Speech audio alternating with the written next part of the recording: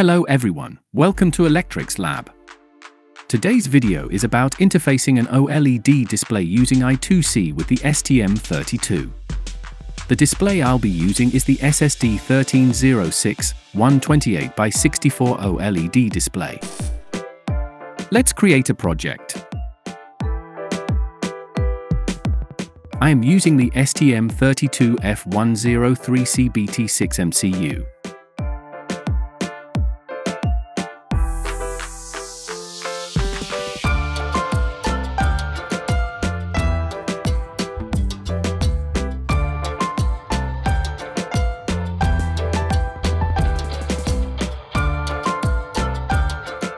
I am enabling the external crystal for the clock. Serial wire debug.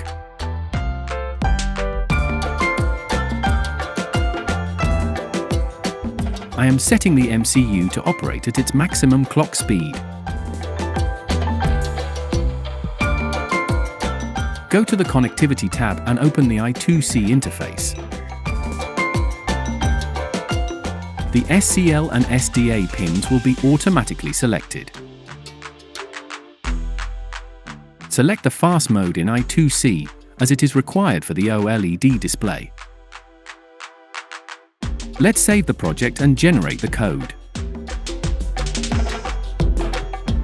Next, we need to include some library files. You can download the library file using the link in the description. I found these library files on the controller's tech site. Copy the C files to the source folder and the header files to the include folder.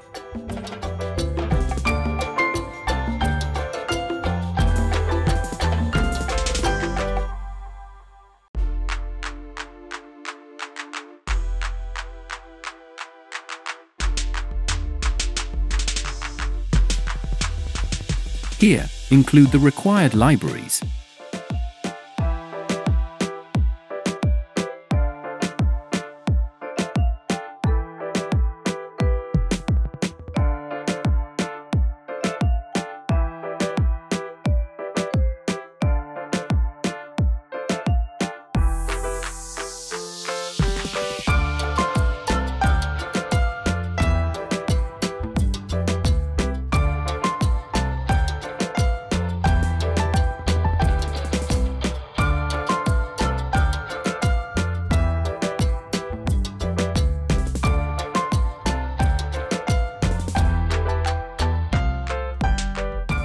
First, let's initialize the OLED display using the STM32F103C8 init function to set up the display.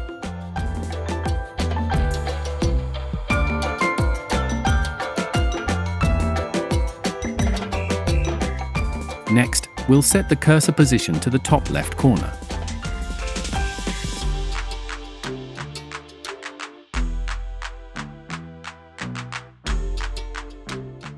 Now, let's display the text on the screen.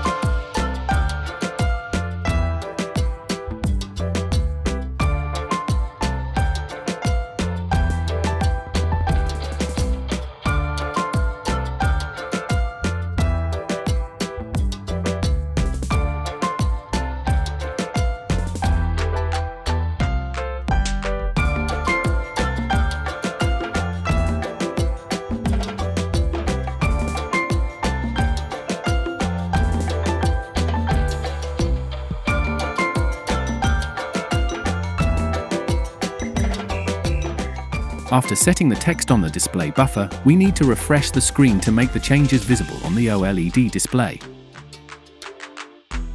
Let's add some movement by scrolling the text to the left and right.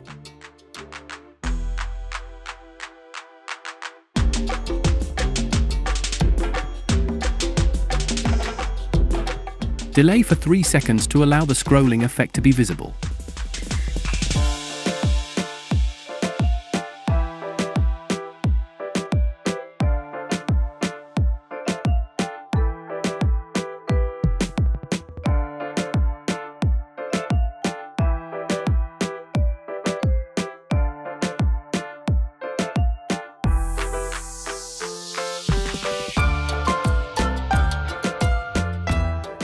Stop the scrolling effect.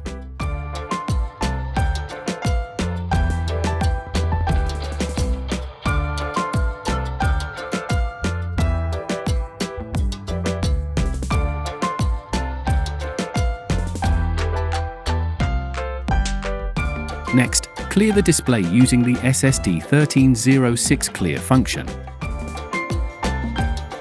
Finally, let's display a bitmap image on the OLED using the STM32F103C8 draw bitmap function. I included my bitmap data array in the ing.h header file. You can generate a CPP image array using the image to CPP site. The link is in the description.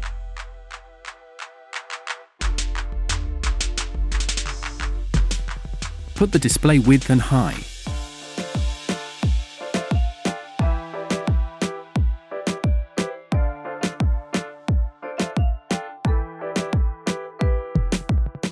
Make sure you have your bitmap data ready. Update the screen to show the bitmap.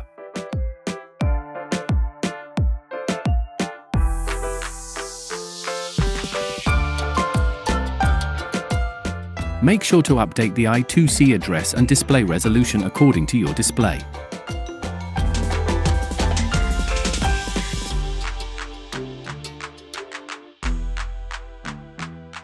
Connect the OLED display and STM32 board according to the diagram I have provided. Debug and upload the code.